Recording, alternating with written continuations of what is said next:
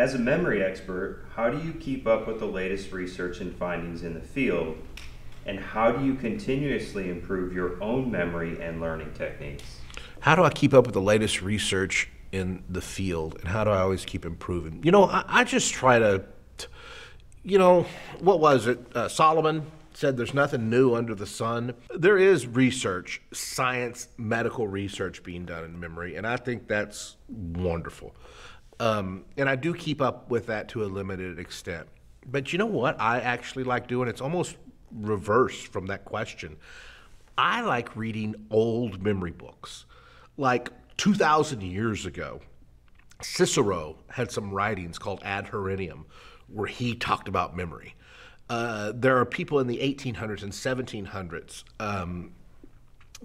Dr. Pick was a memory expert in the 1800s. I love reading his writings because I think sometimes some of the things that they said can get lost in time unless we go back and look at them. So I do try to stay current, but also I really love the old memory book. And you know what I love the most about the old memory books is when I was reading Cicero's writings in Ad Herennium, he was talking about how to memorize a poem or a quote. And in essence, what he was saying is you see an image for a few key words, and then you say the phrase, and your mind kind of fills in the gaps for the words that you didn't memorize. Your brain will naturally fill in the gaps. And that's something I've been telling people for 30 years.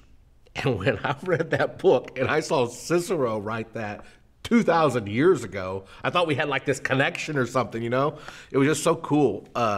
So that's what I like to do. I think there's a lot of stuff in the past that we could look over. And matter of fact, in the description of this video, I will put a link to some old memory books.